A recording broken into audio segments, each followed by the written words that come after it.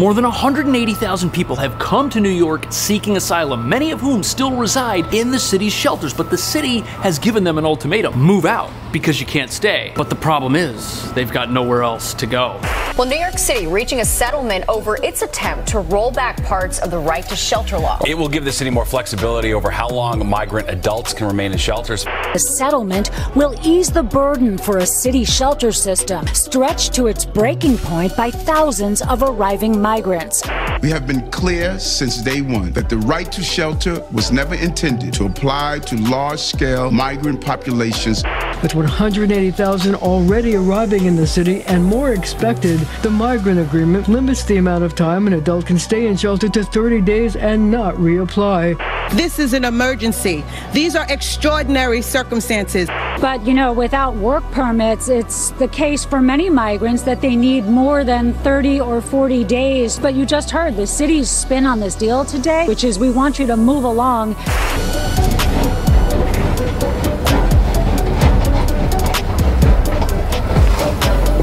So it's taken about 6 months, but the city has finally made a deal to modify its right to shelter rules, which guarantee housing to everyone who asks. But what nobody's talking about is this victory won't just not solve New York's humanitarian crisis. Many of the people it affects are trapped here permanently and cannot leave the shelters. They've got nowhere else to go, which means they might end up living on the street, or worse, they could join a gang or be forced into the criminal underworld. And on top of that, the city's been discovering illegal apartments all over town, crammed full of people in very tight living quarters. And this is happening because 98% of the people being asked to leave the shelters are unable to do so. And the thing nobody in leadership wants to admit is that the right to shelter rules have created a group of people totally dependent upon the government for survival. And asking those people to leave the shelter system isn't going to do anything. But before we look at why critics are saying this victory is actually a massive defeat for New York City, it's important to understand why city leaders are so excited to say that right to shelter is over when it really might just be getting started.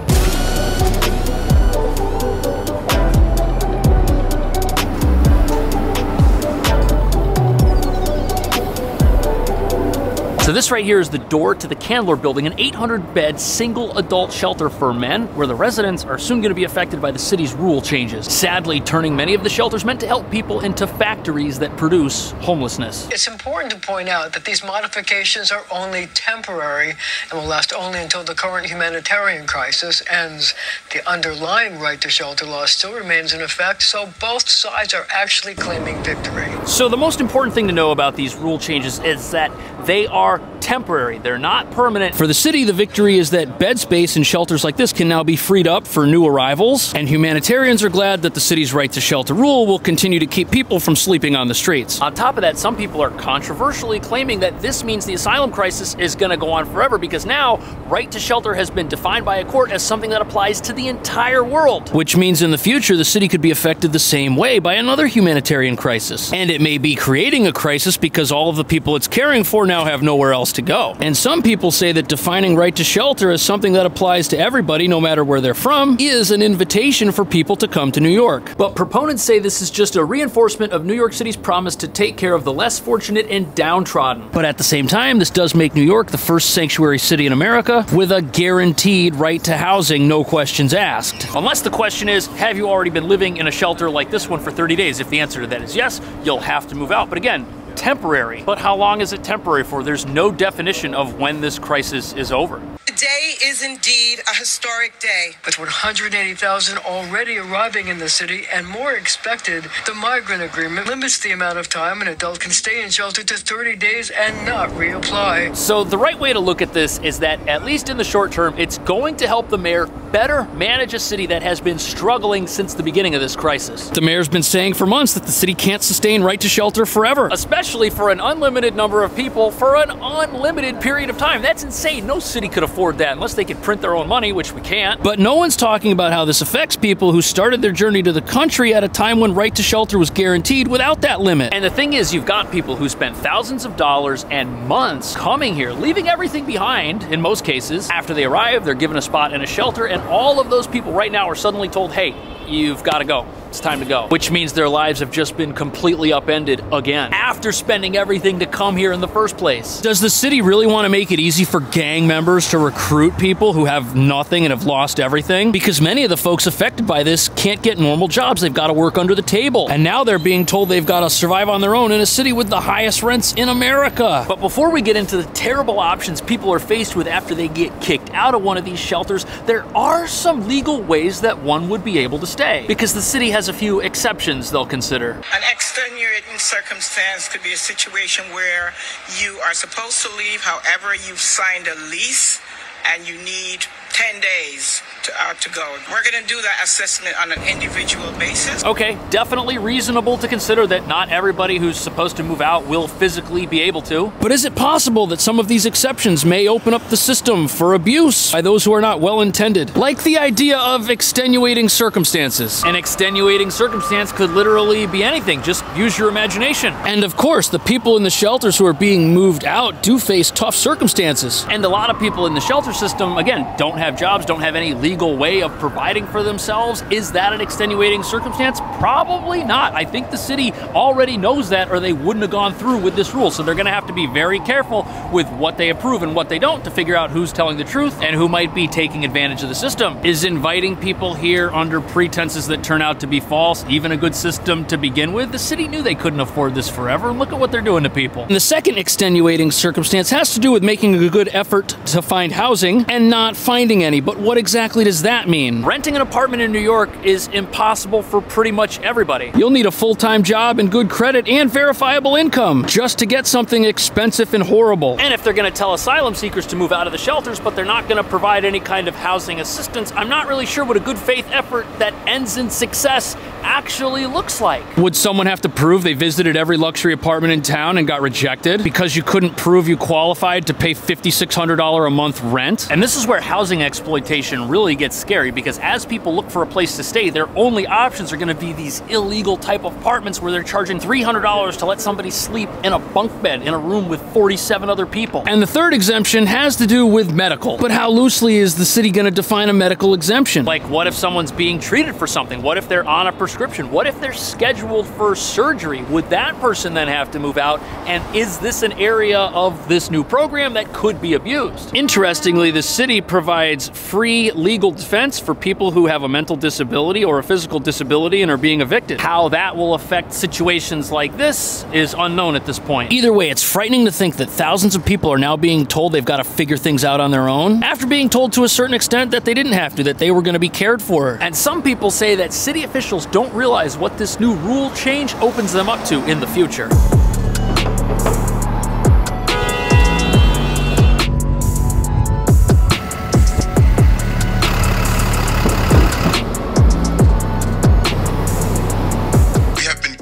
Since day one that the right to shelter was never intended to apply to large-scale migrant populations arriving without housing or legal work status. So on the one hand, this does give the city more tools to work with in the near term as far as who can stay and how long they can stay. But it doesn't cover families, who are 78% of the current shelter population. But since reapplications are now blocked, this does end some of the perpetual nature of this crisis as far as the 22% of people it affects are concerned. But the mayor's critics are quite disappointed with him, because late last year the mayor said this crisis would destroy New York City. And when he went to court over the modification of right to shelter, many people thought he was going to ask for it to be taken away. But this now puts the city in a spot where its own laws are quite contradictory. And that's because late last year, New York sued Texas bus companies for bringing people to New York City for the purposes, in the city's eyes, of them claiming right to shelter. You're not allowed to bring someone here who then intends to become a shelteree. But anyone can come here and become a shelteree as long as they do it on their own volition. You just can't buy them their bus ticket. Now, I'm not saying the city should stop caring for people, and I certainly don't want to see people having to live on the street. That would be awful. But while the city is pushing through right to shelter evictions, eviction laws. They're also in the process of signing leases for and opening new shelters, like this 400-bed men's shelter in Gowanus, Brooklyn. The lease on this particular facility goes for the next 9 years. So on the one hand, you've got the city saying things are too expensive, we need a modification of right to shelter, and then on the other hand, they're taking the money that they do have and they're signing new deals for new shelters. It's like they're expanding the system while saying that it's grown too big, which doesn't really make a whole lot of sense. Or it does make sense, the city is expecting this crisis to go on for a while and to keep getting bigger in spite of this rule change. Under this agreement, the city will also need to eliminate the use of waiting rooms as shelters, which has forced some migrants to wait on chairs or floors. And the practice that we've... Okay, that's a bit of an odd requirement. A few months ago, the city opened what are called respite centers so people could go inside and not freeze in the cold while waiting for a shelter bed to open up, which can sometimes take days or weeks. And if the city's still gonna house people and they can still reapply for shelter and try to get an exemption, what on earth are they gonna accomplish by not giving people a safe place to stay inside while they do that? And while the city continues to do this, it's also expanding its shelter system, and along with that, the system of exploitation that exists because of the dysfunctional shelters also gets bigger. For example, there was a gang of thieves using mopeds to steal purses and snatch phones from unsuspecting New Yorkers, and the leader of that gang found these people in the city's shelter systems. They're in a vulnerable position, and he told them, hey, you don't have to live in the shelters and eat shelter food. Just come and work for me. Yes, you'll have to commit crime to stay in this illegal apartment I have in the Bronx, but hey, it's better than where you're at. And look at these images of the illegal shelter with all the beds in that storefront basement. What if there was a fire or something in here? People are gonna get hurt, especially with all the e-bikes charging out back. And the other exploitation scheme has to do with illegal unregistered mopeds like this one. Anything like this, in order to be legal, has to have a license plate. But as you can see, this one doesn't, which means it could be used for any purpose. And we're not just talking about running red lights. If you're caught on camera driving one of these things and it doesn't have a plate and you do something wrong, it's gonna be hard to track you down, especially if you're wearing a helmet covering your face, hiding your identity. But the other scam going on with these seems a lot more legit, until you realize that it's not, and it's just another way of taking advantage of people who have nothing. And it has to do with delivery apps. If you've got an illegal unregistered moped like this, and you've got a phone that has Uber installed on it with your social security number, there is now a black market for food delivery accounts. And that's because somebody without work authorization can rent that from you, and you can rent them your moped and get a cut of their earnings every single week. And since you've got the app and the money goes to your bank account, if you're not a good person, you'll just keep it. You won't even pay them. But in spite of these challenges, 98% of the people that have been evicted refuse to leave the city, which means that by trying to solve one humanitarian crisis, the city may have inadvertently created another one. And it's not that people are ungrateful and they want to take advantage of the city. No, that has nothing to do with it. It has to do with the fact that applying for asylum in America is a long, arduous process. And let's say you're staying in the Candler Building shelter down the street when you file your application. Well, now that is the residence the government has on file connected with your application. And if you get on a bus and leave town and your address changes, that could screw up your entire application and you'll have to start the process over. Look, right now in Venezuela, it's 79 degrees. And the reason people were waiting on the streets for a shelter bed during the coldest months of the year wasn't because they enjoyed that, it's because they're stuck here. Back in October, the city even started a re-ticketing program that paid for free bus tickets for people. And they made it a requirement that if you want to reapply for shelter, you have to go to this re-ticketing facility and be offered a ticket before you can get another shelter placement. But once you understand that everybody who leaves is effectively canceling their application process, then it makes sense why so many people are refusing to leave. They can't leave. If they do, they have to start all over. It doesn't make any sense. But there's actually two other reasons people can't leave New York that nobody's talking about.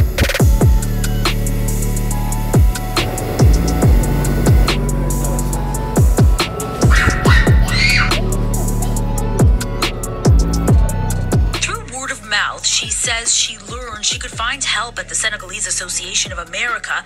The small office, located on 116th, has a newfound level of need. Traditionally a place for Senegalese immigrants to get resources, now it's packed constantly. So out of the two reasons why you don't see tons of people at the bus terminal leaving New York to get away from this awful shelter system, the first kind of makes a lot of sense. This is a big international city. And to some extent, even if the city didn't have a right to shelter program, people would still travel here because the ability to meet like-minded like-minded people that you might share a cultural background or language with is much higher here than pretty much anywhere else in the country. Where else is there going to be a Senegalese office? And not only do these local organizations help people with their asylum-related paperwork, they can also help people connect with others in their same community, as well as give advice on where to go for things like medical assistance, food, and clothing. But although a certain amount of travel to New York would happen regardless of the city's rules, apparently, and I was shocked to find this out, the location that you use to apply for asylum dictates how likely you are to get approved. People applying for asylum in New York are 3 times more likely to get approved than somewhere else, like Texas or Florida, and that's likely because the asylum applications go before a court, and the courts in New York are not the same as the courts that are in Texas. And apparently between January and August of 2023, 61% of asylum applications in New York City were granted. The only place beating out New York was California. And if you and I can read articles like this on the internet, it would be foolish to assume that the people applying for asylum aren't also aware of this. And it makes sense that if people are aware that their applications have a higher chance of getting approved, they're going to come to New York and apply, and they're not going to come back to the bus terminal with a ticket elsewhere to leave before that process concludes. That wouldn't make any sense. You can't blame people for doing what's in their best interest. And even though the shelter system here is a disaster, you still get a place for 30 days, which is better than elsewhere. During that time period, you can apply for asylum, you can apply for work authorization, and you can do it with caseworkers that are more plentiful here than they are elsewhere. On top of that, New York is a sanctuary city, which means no one from the government here is concerned about your immigration status unless you do something really, really bad. And to further complicate matters, America's application process for asylum, it's the same as any application process. If you don't succeed the first time, you get rejected, you can reapply, and you don't have to do it